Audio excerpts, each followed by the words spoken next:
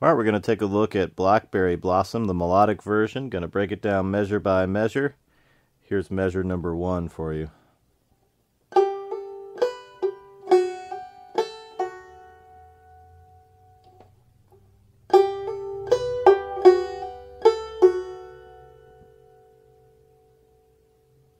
Measure number 2.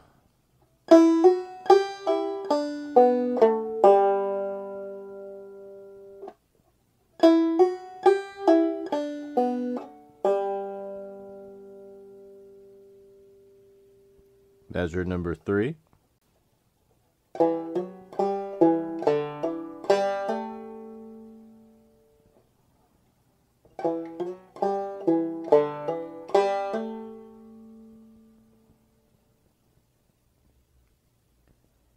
Measure number 4. This is the first measure in the second line.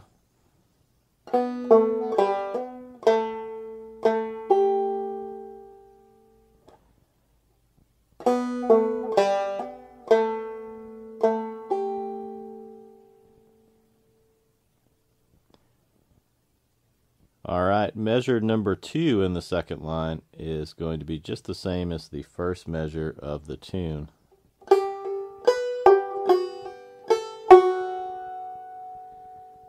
And the same goes for measure number 3, the last measure on the second line. It's going to be the same as the second measure on the first line.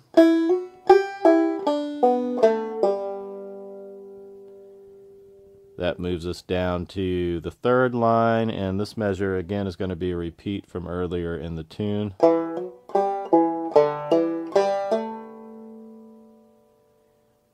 And then we get a new idea here to end the A part, the last measure of the A part.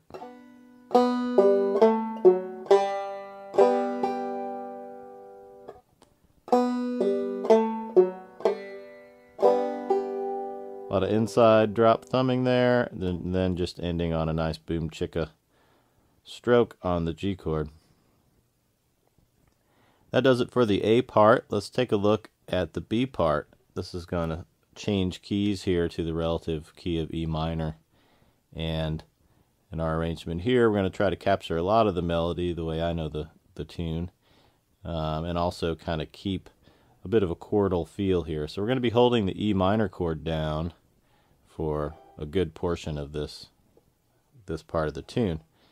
Let's start with measure 1, or the first measure of the B part, so the first measure of the fourth line.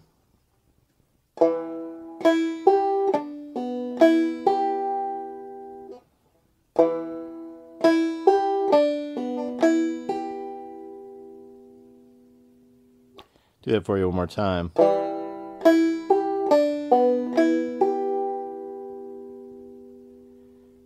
And that'll take us to the second measure of this line, and we're going to have a little variation. So we start out the same as the previous measure. Let me just end up with a pull off there on the 2nd fret, 3rd string. Then that takes us to the third measure of this line. We're still playing out of that E minor chord shape, and this time again it starts out the same 3/4 of the previous measures, and then we have a change, a hammer on from the 2nd to the 4th fret on the 1st string, and that gets us ready to go up the neck for the next part of the melody. So let me give you that measure again.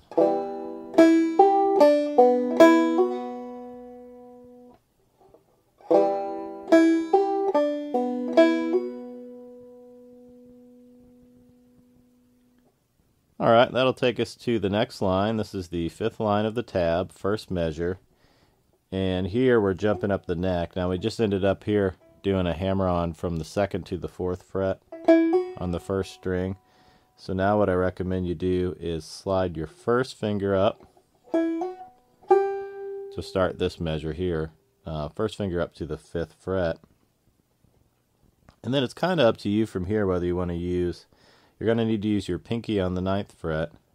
It's up to you whether you prefer to use your 2nd finger or your 3rd finger to get these 7th fret notes. I kind of like, since I just hammered on from the 2nd to the 4th fret using my 1st and 3rd fingers right before I shifted, I kind of like to keep those fingers in action, so I use my 3rd finger to take care of those 7th fret notes, usually. Whatever you do, whatever decision you make here, make sure that you stick with it and that you're consistent with your fingering choices. That'll cut down a lot of confusion and sloppiness in your playing later. Alright, enough talk there. Let me go ahead and play the measure for you.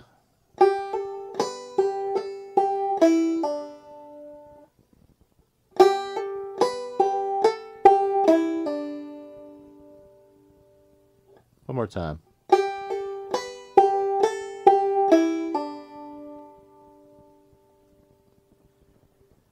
Well, that's going to take us back to some repeat ideas. We've got a repeat of the 1st measure of this part.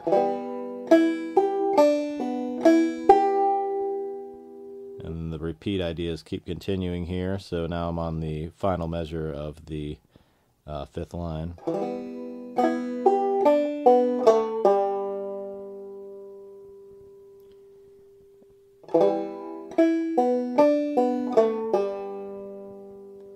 And that takes us to the final line. The 2nd to last measure is again a repeat idea from earlier in this part.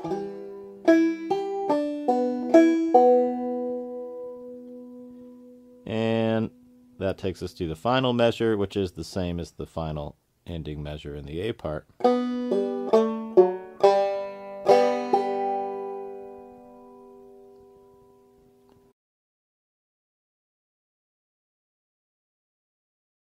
Two, three, four.